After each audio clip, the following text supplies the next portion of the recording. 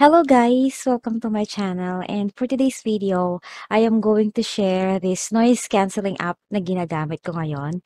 Effective and compatible siya dito sa headset na ginagamit ko, which is Rapo H120. Recommended ito ng mga online teachers, ng mga ka-work ko, but hindi ko siya na-try before kasi hindi siya compatible sa Windows 8. But since nakapag-upgrade na ako, napanood nyo yung mga ibang videos ko, naririnig pa rin talaga yung mga tilawak ng manok. So, kailangan, kahit nakasara yung bintana, naririnig pa din. So, I gave this a try and sobrang natuwa ako kasi effective talaga siya. So, isi-share ko kung paano siya i-download, settings, and paano mo ma-avail yung subscription for free. But before that, please don't forget to like this video and subscribe to my channel.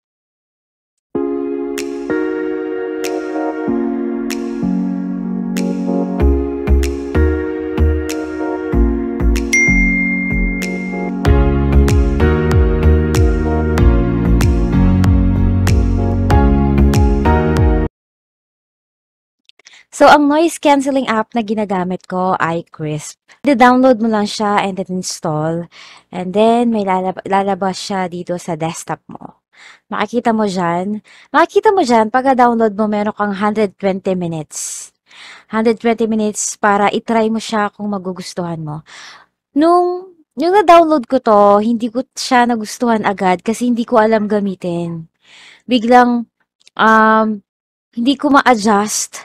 Hindi ko ma-adjust yung volume ng microphone ko, which is importante sa online teaching kasi iba-iba yung mga student na nakakausap namin. Every 25 minutes, meron kaming student, may matanda, may bata, may mga naka-headset, merong hindi naka-headset. So, depende, yung volume ng microphone ko, depende sa magiging student ko.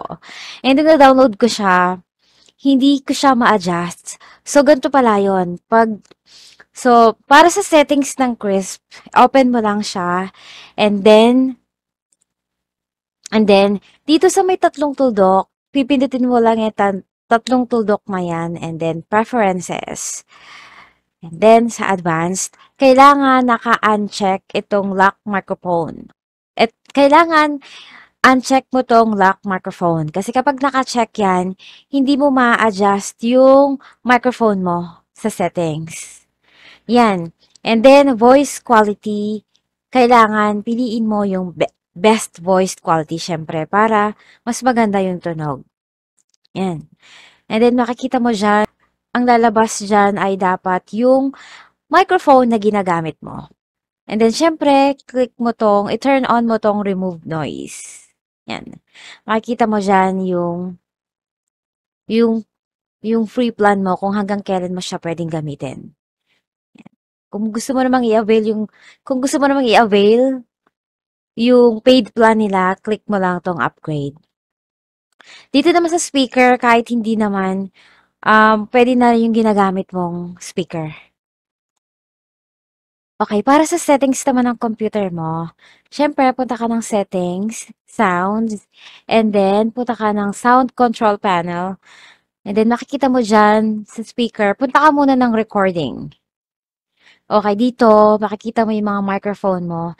Kailangan naka-disable yung mga microphone na hindi mo naman ginagamit. Like sa akin, meron akong sa webcam, naka-off yan. Yung built-in microphone ng laptop ko, naka-off din. So, ang nakabukas lang ay itong headset ko at yung Crisp. So, check natin dito sa microphone. Punta ka ng properties. Sa level, usually, nasa 50 lang ako talaga. Advice ng mga teachers, ng mga ESL teachers, kahit 20 daw naririnig na. But, na-complain kasi ako before, so, nasa 50 lang ako. And then, kapag may matanda, yung mga hindi naka-headset, nilalaksan ko mga 80 or higher pa nga minsan. Then, yun. So, okay mo lang yan sa level. And then, advanced. And then, ito. And then listen, pwede mong i-check to kung gusto mong naririnig mo yung boses mo. But sa akin kasi, nadidistract ako. So, naka-off yan. So, okay. Sa Crisp microphone naman, ganun din. Yan. So, nasa 50 lang din yung level ko niyan. And then, okay, may playback. recording, sounds. Dito sa communications, click mo yung mute all other sounds para mas tahimik. Yan. So, yun lang naman yung kailangan mo sa settings. And then, sa pag-open mo ng Crisp, i-click mo yung email ad mo para makita mo yung account mo sa kanila. So, dyan, makikita mo dyan kung hanggang kailan mo pwedeng gamitin yung free. And then, pwede mong i-click tong upgrade para makita mo kung magkano yung plan nila na ino-offer nila. So, usually, $5 per month billed yearly. So, $60 every year. $60 every year siya. Ngayon, kung ayaw mong magbayad, pwede kang makapag-avail ng free subscription basta magre-refer ka. So, mag invite ka. Like sa ginawa ko. Copy mo tong link na to and then send mo sa mga friends mo na sa tingin mo ay kailangan din nila ng noise cancelling app. In-invite ko yung friend ko, in-invite ko yung dalawang friend ko na YouTuber din kasi naggumagawa din sila ng mga tutorial. So, yun. May na-invite akong tatlo. So, kaya meron akong 6 months na free. And then, yan. So, share nyo lang sa social media yung referral link nyo. And then, kailangan i-install nila mismo sa computer nila para ma-avail mo yung free 2 months. Yan. Meron sa Facebook, meron nag-recommend ng free. Merong nag-recommend ng subscription. Mura siya. Since 70 pesos for 3 months or 6 months, meron ding lifetime. So, magbabayad ka lang sa GCash. Kaya lang hindi ko pa siya in-avail kasi nakapag-refer naman ako. So, hindi ko alam kung legal yon, but pwede siyang i-try, hanapin nyo lang sa Facebook. Pero ako, siguro mag-invite-invite muna ako. Yan. So, kung interested kayo sa app na to, please don't forget na gamitin yung aking referral link. Okay, sa platform naman, kung halimbawa gagamitin mo siya sa Skype, Zoom, or sa lesson room nyo, like sa amin, itong Bellbird. Gantong-ganto yung lesson room namin sa Ingo.